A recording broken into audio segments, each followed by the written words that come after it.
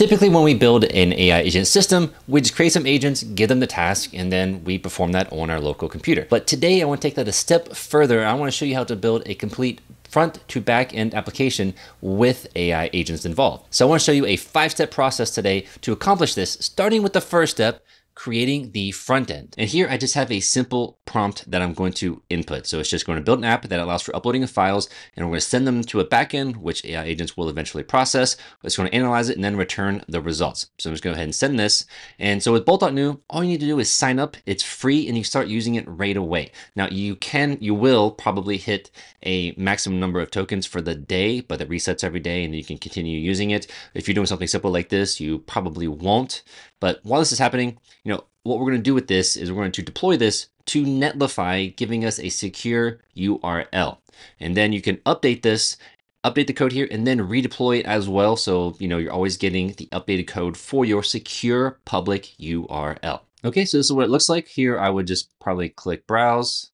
This will be coming into my local computer. I'm going to upload a PDF, and I just have it giving a test sample for now. This is not actually the results, right? This is just a test sample because we have not sent anything back yet. We don't have a way to send it back yet, which you're about to get into. Before we get on to step 2, we are going to deploy this just so I can show you how this works. But you can, like I said, redeploy this when we go to update the code to allow it to connect to our backend. And so what you can see here, it has given me a Netflix secure URL. I can just open this up in a new tab. And here I have the application. Now, of course, it still has the same code, so it's going to give me the same exact example result. Okay, here we go. But that was very easy, right? We got a public URL without doing much work at all. Now moving on to step 2, we need to create the FastAPI so that we can have a backend that we can call from the front end. So in Cursor, I just have another prompt where I want to build a FastAPI application. I only need one endpoint.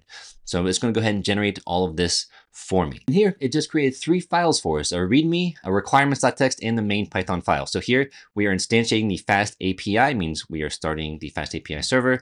We have one endpoint. This is a post request called analyze file. We're going to pass in a file to send here from the front end, and then we're going to analyze it and then send that back. However, I'm going to use a library called Docling, which is from IBM, and it is becoming very popular. And so what this is going to do is it can take multiple file formats and then convert it to Markdown, which is what AI models seem to do very well with. So we're going to do that now. So here is the Docling GitHub page. So I'm just going to take this URL up here, the whole GitHub page.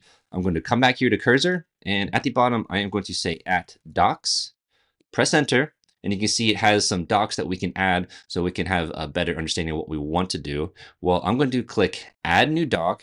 I'm going to paste in this GitHub URL, press enter. You can name it. I'm just going to call it Docling. That is fine. I already have it here. So, I can't re-add it. I could change this name, hit 1, and then confirm it. And now I have two Docling documentation that Cursor can use, but we don't need to do that. I'll go ahead and use this for now. And I'm going to say, I want to use Docling for the file conversion to Markdown. It needs to be simple, but update the code for this, please. Okay, so it's updating the requirements.txt file. It's updating my main Python file. I'm just going to accept it. We'll come back later to it if something fails and just have it fix it. Go ahead and update the README. And let's just see. Yeah, so updated documentation. Now it's going to save the uploaded files to a temporary location using the convert file to Markdown function to convert the file. Okay, now let's just go ahead and run our FastAPI application. So while I'm in here, I'm just gonna say Python main.py. And as you can see, it's running on our localhost port 8000. So I'm gonna click this and try to open this. Now, this is not gonna work because we don't actually have an endpoint for just /, right? We have /analyze file. But if I type /docs, now we have what's called Swagger, and we can actually kind of test this much easier with this with Swagger API. So all you have to do is it shows me that I have one post endpoint in my FastAPI application. I'm gonna drop this down. I'm gonna choose try it out. I'm going to upload a file. This is gonna be this PDF I have in my downloads. I'm gonna tell it to execute.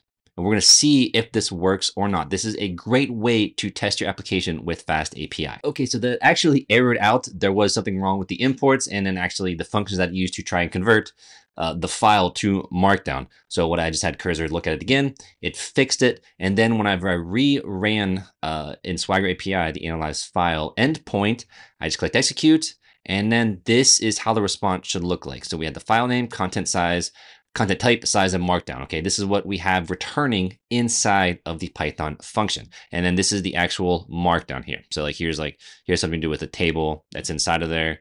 That's the markdown and so forth. So it finally worked. Okay, great. Now what we need to do is for step 3, we need to create our crew to analyze this. So go ahead and stop this. And we're going to use CrewAI's CLI, so command line interface, in order to create our crew. So we're going to say CrewAI, create crew, and then we can just call this file crew. And all I'm doing is going to the prompt. I want to use OpenAI GPT-4o, and I will give it a API key here in a bit.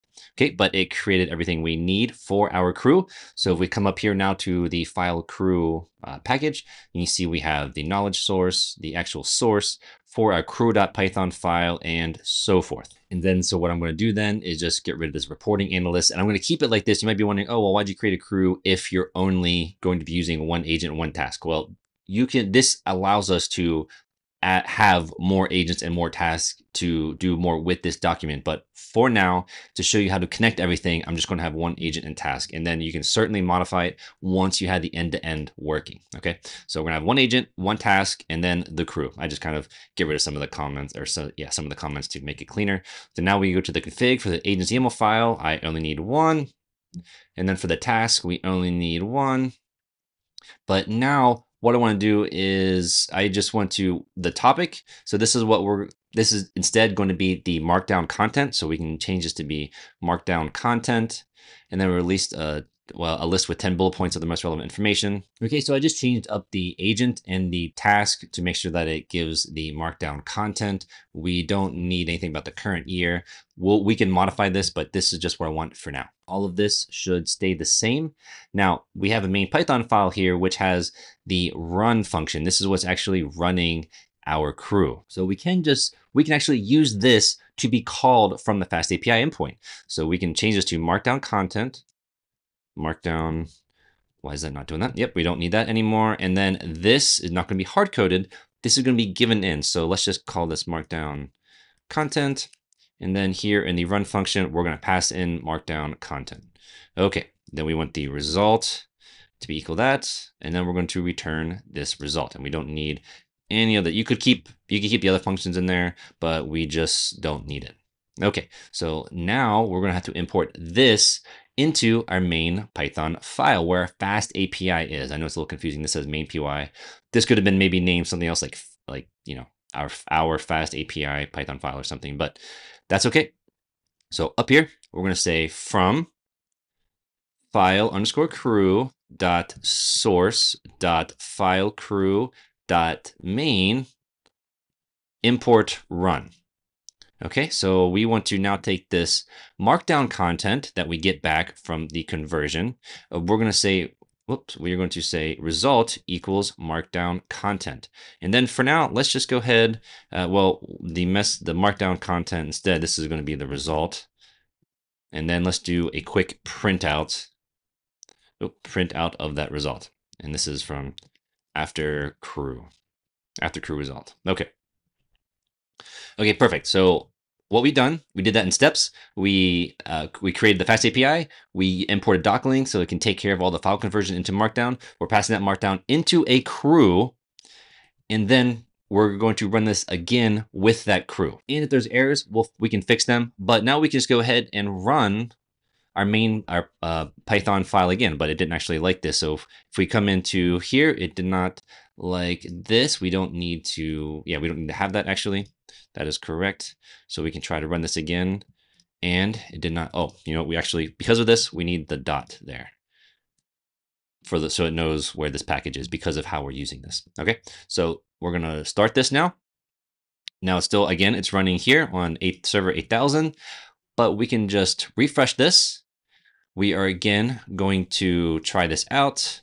We are going to choose a file here. going to call a PDF file, and then execute.